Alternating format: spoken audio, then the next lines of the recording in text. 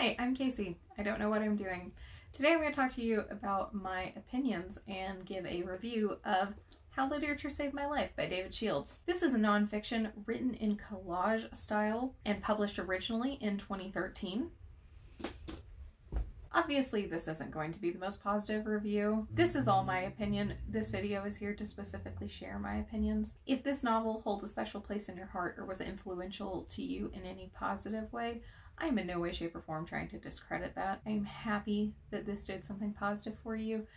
Unfortunately, it just didn't for me. There were quite a bit of ups and downs in this book, especially at the beginning of it for me. The prologue was very confusing to me.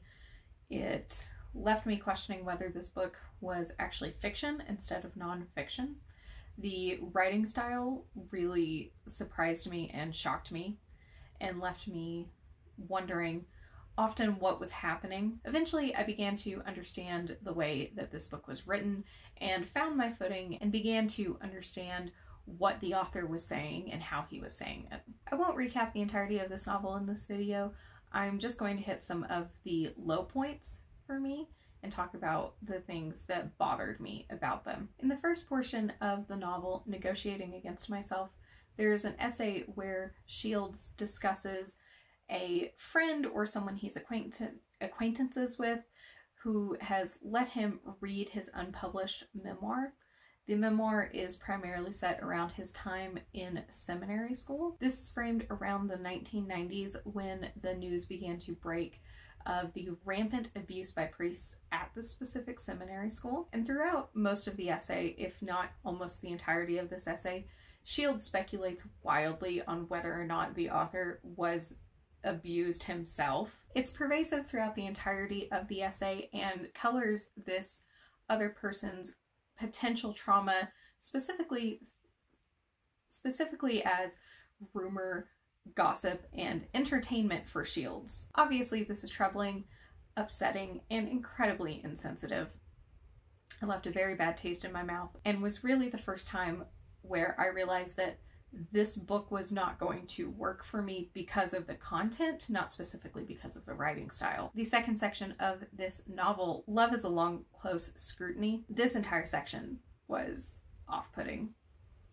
I'm not even going to say off-putting. This entire section was bad. It really cemented for me that this book was not going to work for me and that the content was going to upset me more often than not. The first essay was a recounting of a story that Shields had heard about two actors who were romantically involved, who were going to audition for a film, and the director demanded that they have sex in front of him. The essay recounts it almost as a quirky story and frames it from how weird love is when perceived as an outsider. To me, it just felt like two people were coerced and forced into a very uncomfortable situation. Shortly after, we have another essay where the author recalls his relationship with a woman in college. He brazenly talks about breaking into her dorm room to read her personal and private journals so that he can find out what her innermost thoughts are, specifically about him, but about everything, so he can become more of the person that she sees him to be and more the person that she wants rather than himself. Obviously, this is really problematic. It's written about and framed as a funny college anecdote when in fact it reads much more as grooming and invasive. Even after he has won her over and they begin dating in earnest, he still breaks into her room to read her journals until he begins to feel guilty about it. Which, why he didn't feel guilty in the beginning is a question that he doesn't even begin to answer, and in fact just brushes off easily.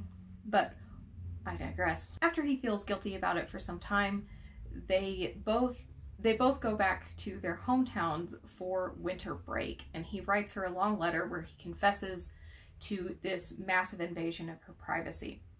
She then writes him back and says that it's fine, she forgives him, and she just hopes he won't do it in the future. But their relationship fizzles out, and he dismisses this as, and I quote here, "When I was no longer reading her words, I was no longer very adamantly in love with her." The entire essay is really upsetting and dismisses her autonomy in their relationship and her personhood in their relationship, and framed so much of their relationship as when he could no longer secretly be what she wanted, he lost complete interest in her. Shortly after this, there is another essay discussing a relationship with a woman and specifically discussing their sex life. It's almost entirely about their sex life. It's almost entirely about their sex life and how he felt that the woman he was in a relationship with was only doing the things she was doing in their bedroom and in their sex life to somehow entertain him or to somehow leave a lasting impression on him. As a reader, it felt very dehumanizing to see this woman completely broken down into just what she did for him in the bedroom, and to only frame it from the perspective of she didn't do these things because she wanted to or for her own pleasure, but from this need to make him remember her, with no real reasoning behind why he felt that way, except for she couldn't have been doing the things that she was doing except to do that. Except to make him remember her for the wild, crazy antics that they would both engage in. There's even a quote of, "Her goal seemed to be to burn images of herself into my retina forever."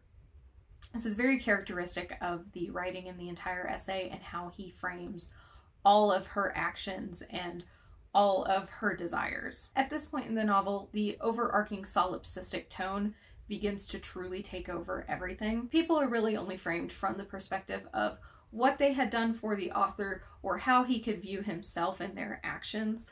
There's no real engaging with people as people. It is only as vessels to view himself in. Okay. Now it's time to talk about the Tiger Woods essay. This is the most uncomfortable section in the entire book for me. There's an essay where the author is discussing schadenfreude, and specifically he does this by talking about the 2009 Tiger Woods scandal and car crash. It's extremely uncomfortable to read right from the beginning. He calls Woods semi-handsome because he's losing his hair, a rather strange sentiment, but not in and of itself troubling. He then goes on to immediately call him semi-black. This is in and of itself troubling. There was no real reason that I could understand why he included his race, especially in the way he did. And it feels so out of place when you consider the entire essay is about the schadenfreude the author felt surrounding Tiger Woods' very public humiliation and downfall. This entire essay is him watching on as this happens to Woods and cheering it on. The author often talked about wanting Woods to taste life's darkness, and talked specifically about studiously reading the sexts between Woods and a certain woman.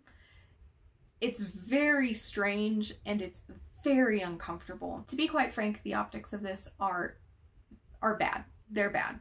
They're straight up bad. It reads as a successful white man cheering on the public humiliation and downfall of a more successful black man. This strange bias appears again at the end of the book. There's an essay in which the author is discussing sitting on the committee for the National Book Award one year, specifically the nonfiction committee, and all of the things that entailed. He concludes this essay by sharing an anecdote from his mentor who sat on the 1987 Book Award Fiction Committee, in which Toni Morrison comes into the room after her novel, Beloved, has not won the award, and says to his mentor, "Thank you for ruining my life." Shields then goes on to share the sentiment that if your life depends upon winning an award chosen by a few people over lunch, there's something wrong with your life. This is completely dismissive of the fact that many people, and specifically the Black